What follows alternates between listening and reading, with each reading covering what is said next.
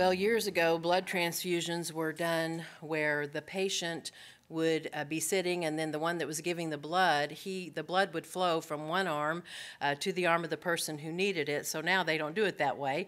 But there's a story told that's a true story about a young man who was going to give blood to his sister so that she could have what she needed after a operation. And so he was volunteering, and he was watching the blood flow from his vein to her vein. And when the transfusion was over into her body, he looked up at the doctor and he said, "Doc, how long is it going to be before I croak?" And for some reason, he was young, he didn't understand, but he thought that the blood coming out of his arm going into his sister's arm would mean his death. So he thought in order for his sister to live, he would have to die. This story, true story, illustrates the highest degree of human love. It certainly illustrates what Jesus said in the upper room. Greater love has no man than this, and he laid down his life for his friends. And then he goes on to say, "You are my friends if you do whatever I command you." And so John is really going to reiterate what Jesus said there in the upper room regarding loving the brethren. And not only does John reiterate what he heard from his master in the upper room, but he also is going to talk about where it is written in the Old Testament, this command to love the brethren. So let's listen in as to what John has written for us in 1 John 2, 7 through 11. "Brethren, I write no new commandment unto you, which you've heard from the beginning. The old commandment is the word which you heard from the beginning. Again, a new commandment I write to you, which thing is true and in him and in you, because the darkness is passing away, and the true light is already shining. He who says he's in the light and hates his brother is in darkness until now. He who loves his brother abides in the light, and there's no cause for stumbling in him. But he who hates his brother is in darkness. He walks in darkness. He does not know where he's going, because darkness has blinded his eyes." So we have an outline this morning for our lesson. We're going to look first of all the nature of the old commandment in verse 7, the nature of the new commandment in verse 8, the nature of those who hate their brother, verses 9 and 11, and then the nature of those who love their brother, verse 10. Now, as I mentioned, this is not the only time that John is going to write about the importance of loving our brethren. He's going to mention it several times throughout this epistle. In fact, you're going to hear it repeated numerous times. But this is the first mentioning of loving the brethren. And it's interesting because John was known as the apostle of love. Peter was known as the apostle of hope, but John is known as the apostle of love. And so before we get our lesson this morning, I think the first thing that we need to ask ourselves is this: is it possible for you and I to claim to be in the light, to claim to be Christians, to claim to be of God, and yet at the same time hate our brother? Well, thankfully, I don't have to answer that, because God will answer that through his word. Now, just a little review of where we were last time. We saw in our last lesson the test of genuine believer. First of all, we saw the test of obeying his word. This is how we know him, if we keep his commandments. And so it's not a sporadic keeping of God's commandments. It's an ongoing, habitual attitude of keeping his commandments. Is it perfect? No. But a true Christian confesses their sin and they move on. And so we should be known as daughters who keep the Lord's commandments. We also saw another test, the testing of walking as Jesus walked. And we saw the walking there is tracing a pattern. I use the example of a sewing class, where you take that tracing tool, and I told you my patterns turned out really weird. My aprons and things didn't turn out like the pattern's supposed to. But the idea is you trace exactly. And so we saw the test there. We walk as he walks. That means we do what Jesus would do. We say what Jesus would say. We think the mind of Christ. And if we're not doing those things, we pray and we ask the Lord to help us and help us to start thinking and acting like he would have us to do. And so as we mentioned, we saw that one of the tests is obedience to his commandments. And now John is going to transition into one of those commandments that we are to be obeying. And one of those is to love the brethren. So let's look at the nature of the old commandment. John writes, "Brethren, I write no new commandment to you, but an old commandment which you had from the beginning."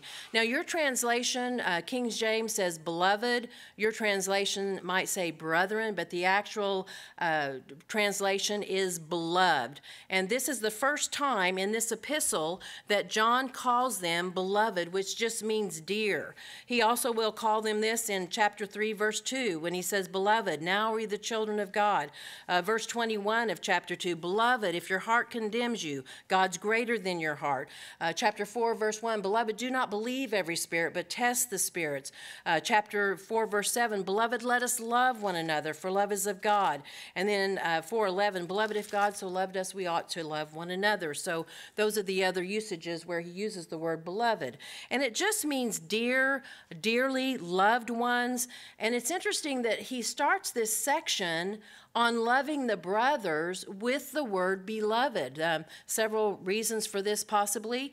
Not only was he known as the apostle of love, but he's getting ready to lovingly confront them.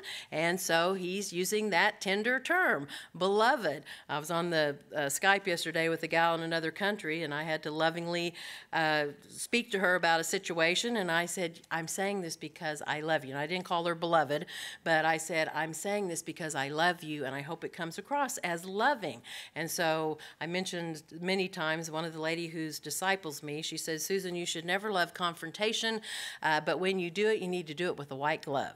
And so we want to make sure that those that we're talking to and we are warning or admonishing, that we do it in a spirit of meekness and love, as the Bible tells us to. And it's also important at this point he uses this word because not only that he's strongly admonishing them, but he's also confirming his love to them. "I love you. You're my little children." So what is he lovingly admonishing them about? Notice what he says. "I write no new commandment unto you, but an old commandment which you've heard from the beginning." Now, the word new here, when he says I write no new commandment unto you, the word new means new in kind or new in quality. John says, "I'm not writing a new commandment unto you. I'm not telling you something that you haven't heard before. I'm writing to you about an old commandment that you already know about." The Greek word for old means antique or not recent. And the commandment here is called old because they've heard it before. Now you might say, well, when did they hear this? What commandment is John talking about? Well, it's defined in the context, verses 9 through 11. The commandment is loving the brethren. Now, you might be scratching your head and say, well, wait a minute. When did they hear about this commandment? Where is this old commandment mentioned? Well, we've brought out before, John is writing to a Jewish audience, right? And most Jews, as mentioned, had memorized the first 5 books of Moses, especially if you were a male. So they would have Genesis, Exodus, Leviticus, Numbers, Deuteronomy memorized. Remember, most of them didn't have a copy of the sacred scriptures. It was rare. It was too expensive, and so they had to memorize. A lost art in our culture, but nonetheless, we probably should get back to it. But way back in Leviticus, so they would have this memorized.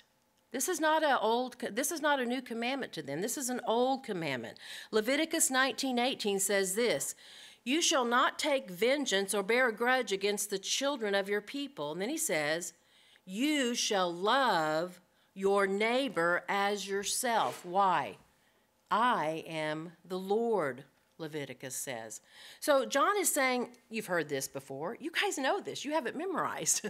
You have it memorized. You are to love your neighbor as yourself. Therefore, it's not an old commandment. The emphasis that John places on it, being new or novel, is important when he says, "I don't write a new commandment unto you." That is an important word because of what we've talked about before, the false teachers. The Gnostic false teachers that were coming in, and they were bringing in their new and novel ideas into the church, just like we have going on today in our churches. Church looks more like a circus than a church. And so we have all these false teachers, even today, coming in, bringing all their new and novel ideas. And John says there's nothing new. There's nothing new. Like the Gnostic teachers, the heretic teachers are trying to teach you. I don't know about you, but it baffles me that we have all these new and novel and crazy ideas in the church today. And I'm like, I want to meet someone that's mastered these 66 books. And then once you master these 66 books, then you can come and bring in something new and novel to me. No, you can't. But I don't know of anyone that's mastered the 66 books in the Sacred Library. Have you? And I don't know why we're always looking for something new and novel when I don't know about you. I have not mastered the commandment to love the brethren, right? And I know you haven't either. Don't look so pious. So you haven't mastered it either. I don't know about you. I could spend the rest of my life until the Lord takes me home perfecting this commandment of loving the brethren. So John says this isn't new. This isn't new. Even though the Gnostics are trying to tell you and they want to bring in something new, this is no new commandment, but something you've heard from the beginning. Now, what does that mean, they heard it from the beginning?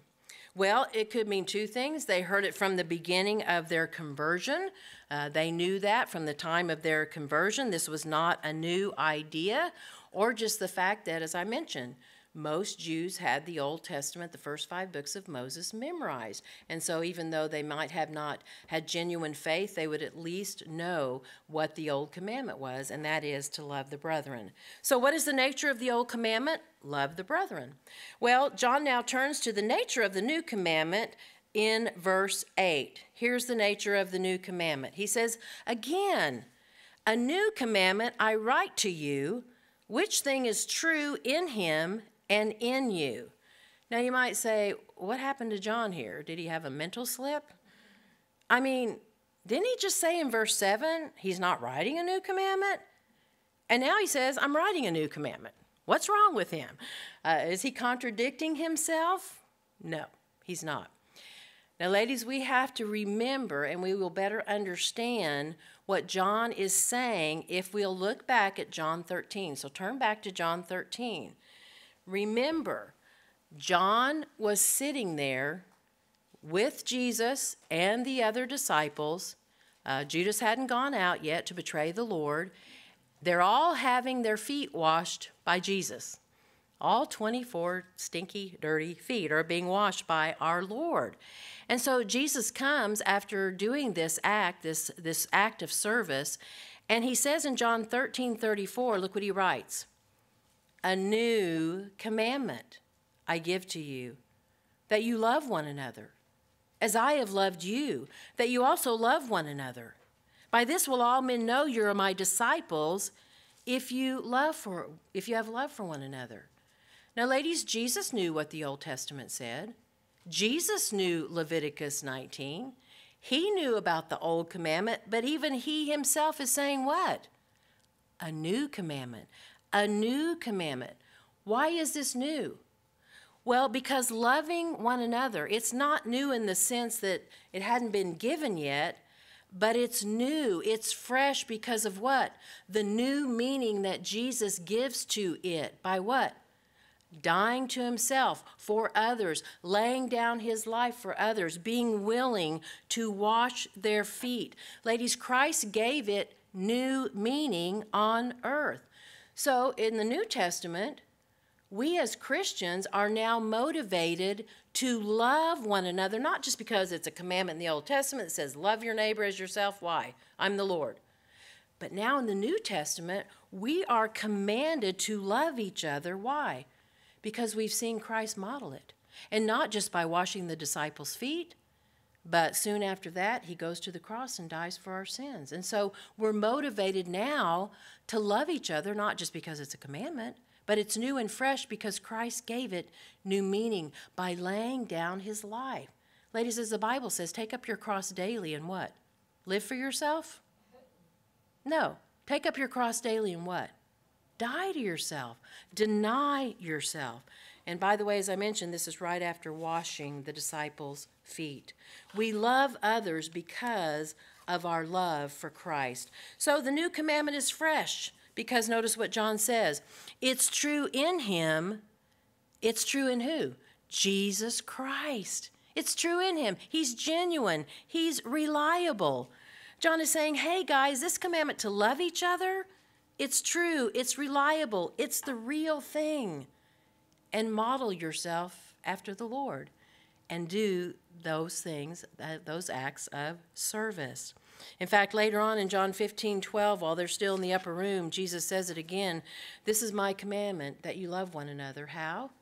As I have loved you. It's interesting that Jesus doesn't say, "This is my commandment, that you love one another," as mentioned in Leviticus 19. He doesn't say that.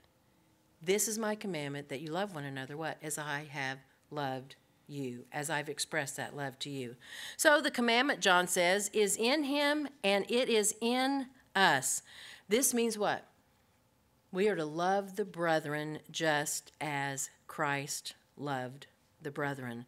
Ladies, just as Christ died for us, we are to die daily for others. If you want to save your life, you'll lose it.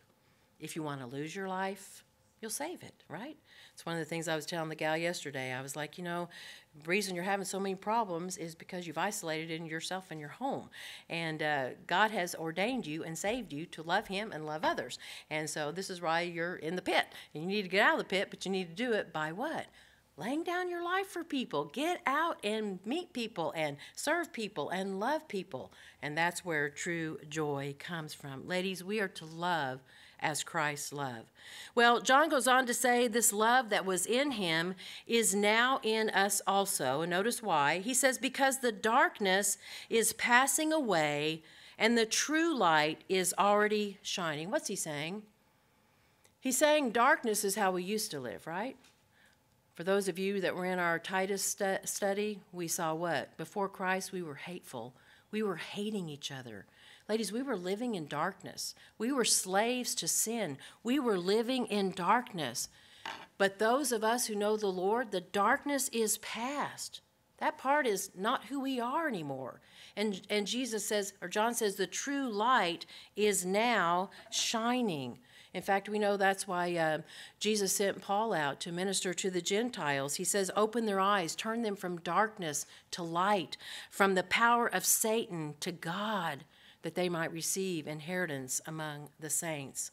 Jesus himself said in John 8:12, I am the light of the world. He that follows me will not walk in darkness, but will have the light of life.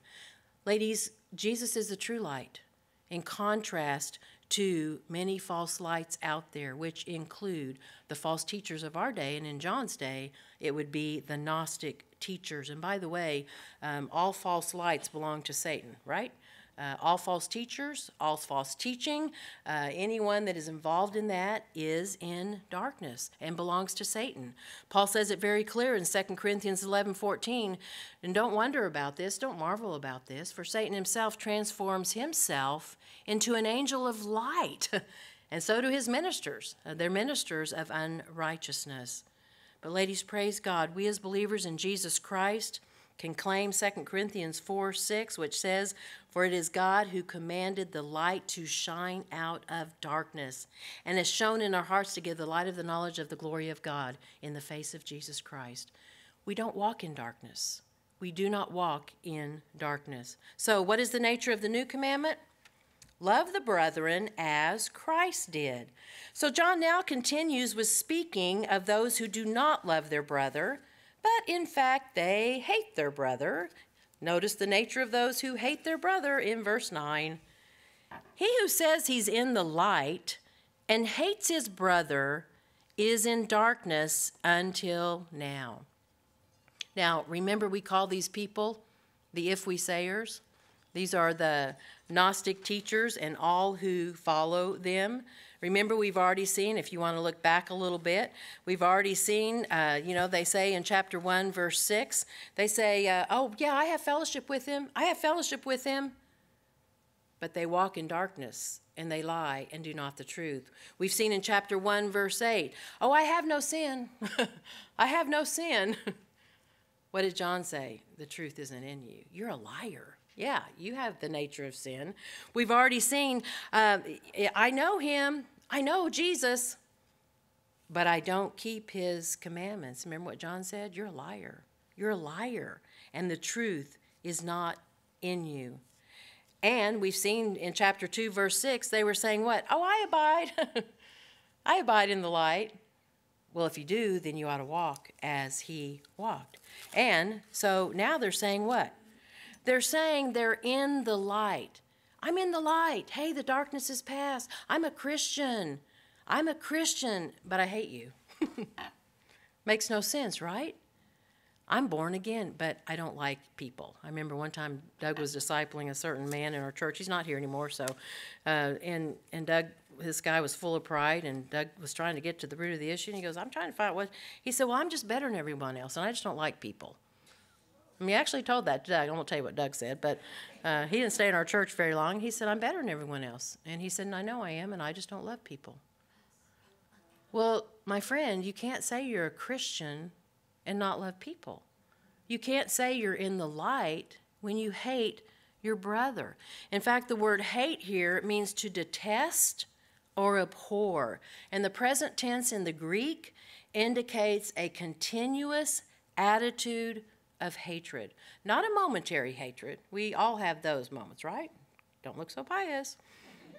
Even my husband said, marriage is a love-hate relationship. I mean, sometimes you love them so much, you want to squeeze them to death, and sometimes you want to squeeze them to death for another reason. But it's a love, but that's not what John's talking about. He's talking about an ongoing attitude of hatred or detesting someone. Do you know even John had moments of hatred? Remember when James and John were with Jesus, and they were getting ready to go into the Samaritan village, and the Samaritan village said, nah, we don't want Jesus here. Remember what James and John said? Master, why don't you call fire down from heaven and just blast this Samaritan village out of existence? Just kill them. And remember what Jesus said? You don't know what manner of spirit you are. The Son of Man didn't come to destroy lives, but to save them. And so even John had a moment of temporary hatred. He's like, you're not going to receive my master? We'll just obliterate you. We'll just kill you. And ladies, we all have times of that, right?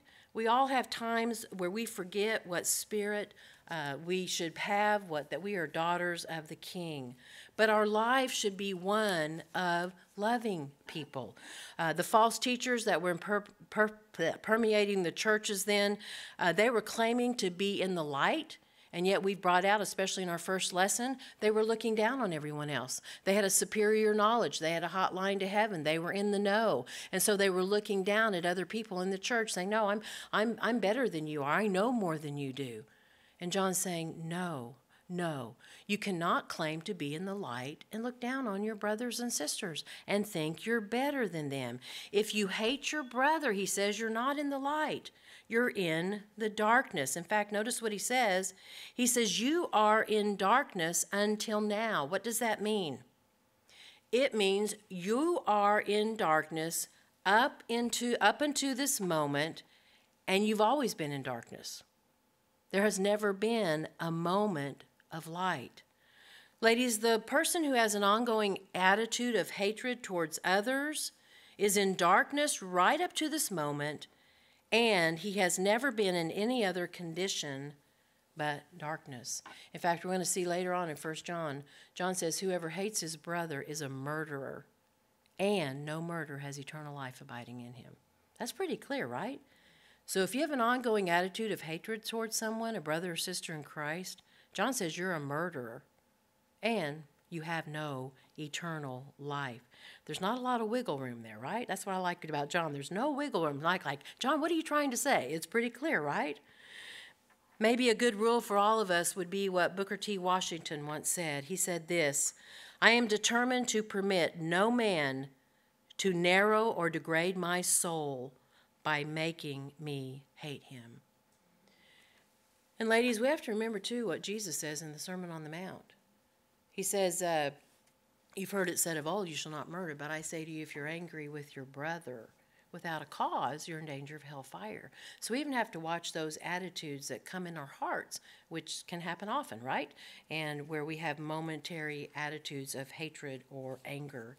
So what is the nature of those who hate their brother? They are in darkness. So in contrast to those who hate their brother, we have those who love their brother in verse 10. Notice what John says, the nature of those who love their brother. He who loves his brother abides in the light, and there's no cause for stumbling in him. Now, did you notice something about verse 10 interesting compared to all the other ones that we've looked at? Worthy of noting here, in case you didn't see it, John doesn't say, if we say. You know, a genuine Christian doesn't say that, do they? A genuine Christian doesn't go around boasting. Hey, I do this. I love my brother. He doesn't do that. He doesn't praise himself. He doesn't pat himself on the back. He loves in action, not with his mouth. In fact, he goes through life as Jesus did, not letting his left hand know what his right hand is even doing. But the if-we-sayers, the false teachers, the Gnostics, they were going around boasting. Hey, I'm in the light. Hey, I walk as he walked. Hey, I do this. Hey, I do that. Ladies, we have to be careful, right? We are not to go around boasting about those things. They were like the ones in the Sermon on the Mount where Jesus says, the Pharisees, what they do before they, even give their tithe and their offering. He said they toot this horn. It's not a literal horn, but they make all this money that when their money goes in this container that they would have, the more money they put in, the more noise it would make. And so it sounded like a trumpet. And so he'd say, they do this so everybody can see them. They want everyone to see what they're doing. Or they pray in the streets where the most traffic is, where the traffic meets in the corner, and they pray in the corner of the streets. Why? So everyone can see that they're religious. And Jesus says, don't do that. When you do something, you go and you do it in secret, right? You don't do it where everybody knows it. Well, that's what John is saying here. People that are truly in the light, they don't go around saying, hey, man, I love my brother. You know what I did this week for, I was in a church one time, Debbie and I were, she'll remember this, and it was kind of very uncomfortable. They asked us to come early for their Friday night whatever, and all the ladies just started popping up and giving testimony about all their good works for the week, and Debbie and I were like, do you remember that? And I was like, okay, well, waiting for lightning to come down from heaven and strike them, and it just felt so un-Christ-like, that we would go around boasting about what we are doing. And so it's worthy to note here, he doesn't say he who says he loves his brother. People that love their brother just do it, right? They're not looking for any praise. They're not looking for any glory. They're not looking for any reward. A genuine Christian doesn't say, I love my brother. He just shows it by his actions. He's not like the false teachers of his day. Now, to love our brother does not mean we have a warm, fuzzy affection for all believers. Sometimes it's hard, to have that warm, fuzzy affection for some believers. But to live with the saints above, that will be glory. But to live with the saints below, that's another story. So, sometimes it's not that easy. But it does mean our attitude towards believers will be one of looking out for their interest above our own. We won't ignore them. We won't despise them. In fact, the word that John uses for love is agape. So it's not phileo. It's not an affection that we have as brothers and sisters in Christ. It's not a feeling you have about another person. But agape love is different. And we're commanded to agape. You don't have to phileo me. You may not like me at all, and that's okay. Phileo, but you do have to agape me. Agape means to make a choice about another person, to meet a need, a legitimate need, not a want, a legitimate need that person might have. Like Jesus, when he died on the cross for our sins. Why did he do that? Because you had a need. What's your need? You need a Savior, right? If you don't have a Savior, you're going to go into an eternal lake of fire.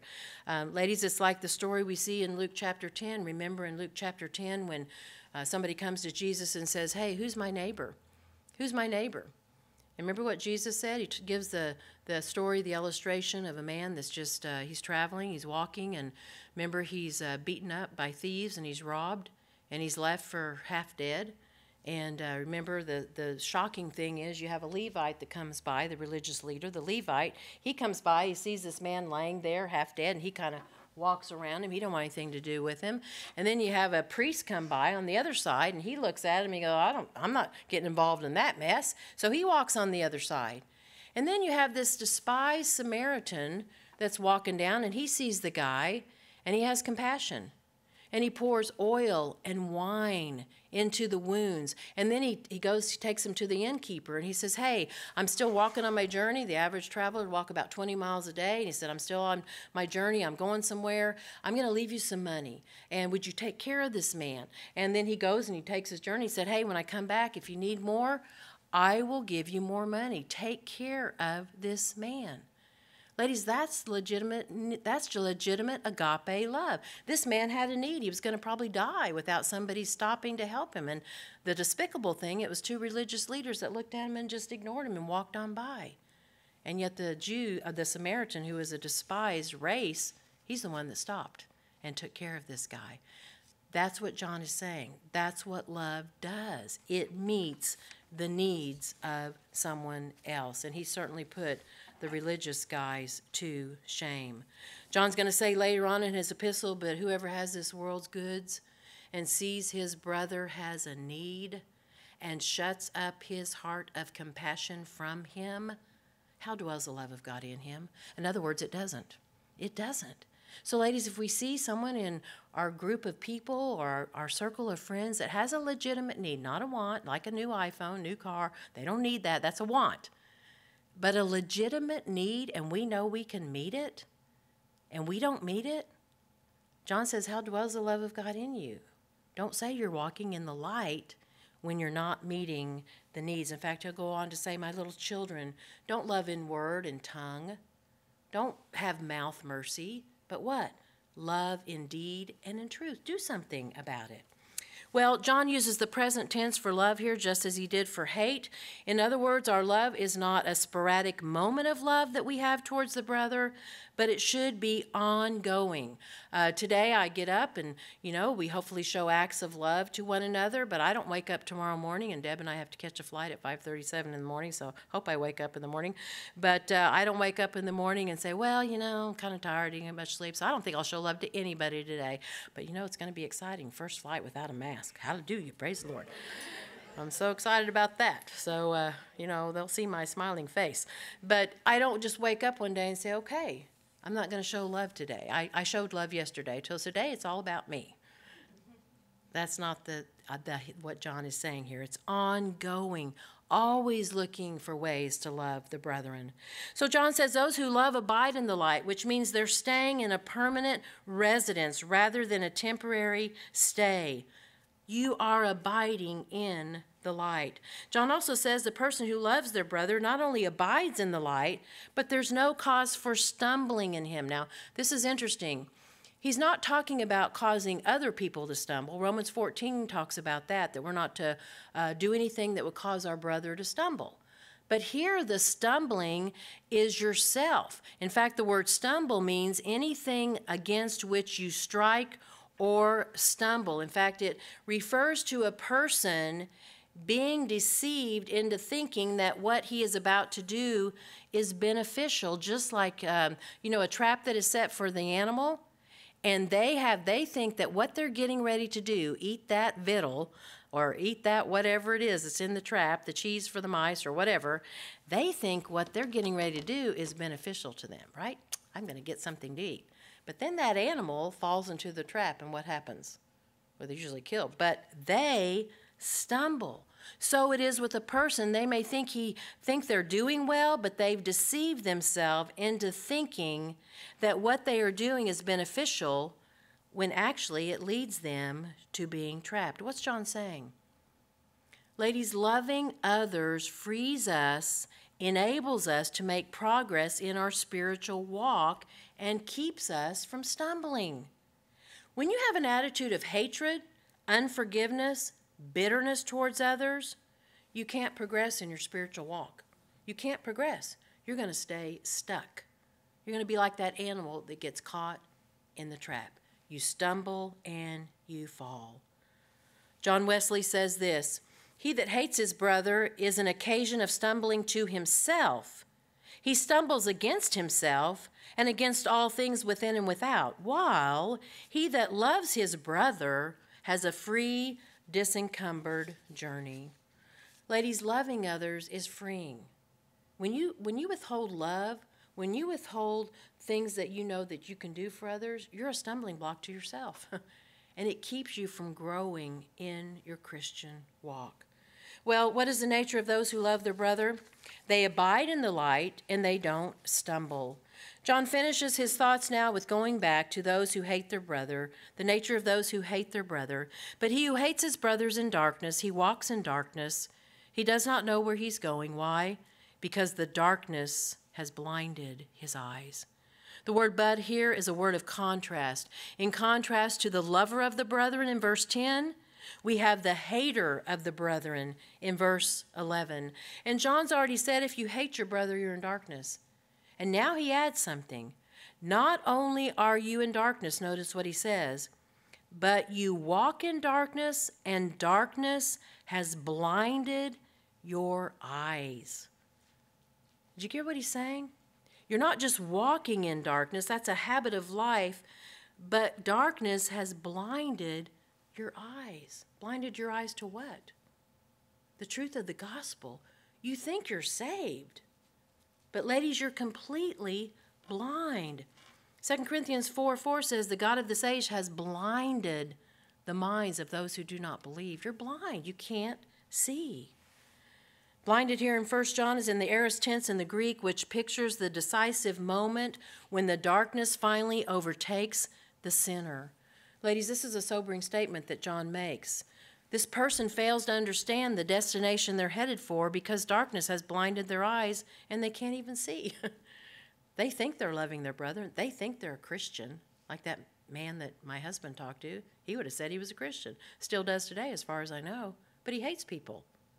He hates people. How can we say that? We're in darkness, walking in dark. We've never known anything but darkness if we have attitudes like that. And darkness has blinded our eyes. We see a glimpse of this when Jesus pleads with an unbelieving crowd in John 12. He says, a little longer the light is with you. Walk while you have the light, lest darkness overtake you. He who walks in darkness does not know where he's going. While you have the light, believe in the light, that you may become sons of light. Ladies, walking in darkness is a sobering thought. Being blinded to the point you can't see is a sobering thought. Not only is this darkness for this life, but the life to come, as Jude describes hell as the blackness of darkness forever.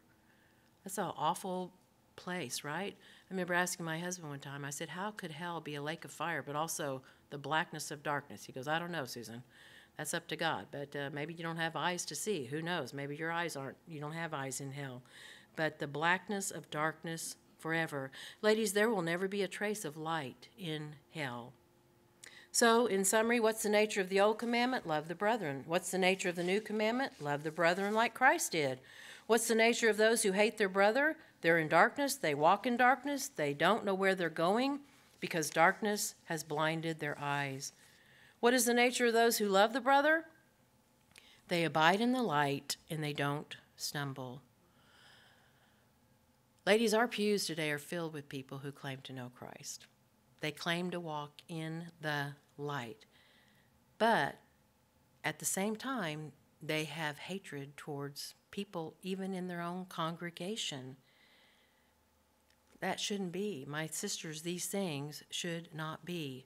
And so since Jesus says loving one another is the mark that others will know that we are his disciples, I would like to close by way of asking some questions based on that great chapter, 1 Corinthians 13, the love chapter. So, do you really love the brethren? Are you patient with people, especially your husband and your children and those in your family? Love is patient. Are you kind to others? Does it show in your tone of voice and in your body language? Love is kind. Are you jealous of other people, wanting what they have? Do you envy their position, their looks, or their material possessions? Love is never jealous or envious. Do you boast around others about how great you are or what you've accomplished? Do you secretly think you're better than others and judge people in your heart? Love is never boastful, never proud, never haughty. Do you always insist on your own way? Do you pout when you don't get your own way? Do you resent time or energy that you give to others? Love is never selfish. It does not demand its way. Do you cut people off in traffic? Do you treat your children or husband as second-class citizens? Are you abrupt on the phone with others? Love is not rude. Are you agitated and frustrated with others or circumstances that God allows? Do other people know it's that time of the month by your behavior? Love is not irritable or touchy. When someone hurts your feelings, do you bring it up to them? Do you remember all the mistakes your husband has made? Love does not hold grudges and will hardly even notice when others do it wrong. Do you secretly or even openly gloat when an enemy of yours gets their due? Do you rejoice when others excel, especially in the things of Christ? Love is never glad about injustice, but rejoices whenever truth wins out. Are you loyal to your marriage, to your children, to your friendships, to the leaders in your church? If you love someone, you'll be loyal to him, no matter what the cost. You will always believe in him, expect the best of him, and always stand your ground defending him. In closing, the age-old Apostle John, tradition tells us when he was about 100 years old and he was bidding farewell to his congregation before he died, he admonished them by saying, "My little children, love one another. My little children, love one another." The audience said, "John, give us a new commandment. We're tired of that old commandment. Give us a new commandment." John replied, "Brethren, I write no new commandment unto you, but an old commandment which you heard from the beginning. Love one another." Let's pray. Oh, Father, we pray that you would help us to really do heart surgery on ourselves, Lord. We know you're the great physician and you scan our secret thoughts. But Father, I pray that you would show us where we are falling short on loving people. And Lord, I pray that we would not be partial in our love, that we would not be accused of having holy cliques, that we would reach out to all, even those that are not like us. Pray that we would be known as women who love, and that we would not stumble and be disencumbered in our journey because of hatred or unforgiveness in our hearts, Lord. So, Father, I just pray, I pray that you would help me, help every woman here this morning, Lord, to examine themselves in light of loving the brethren. We ask this for Christ's sake. Amen.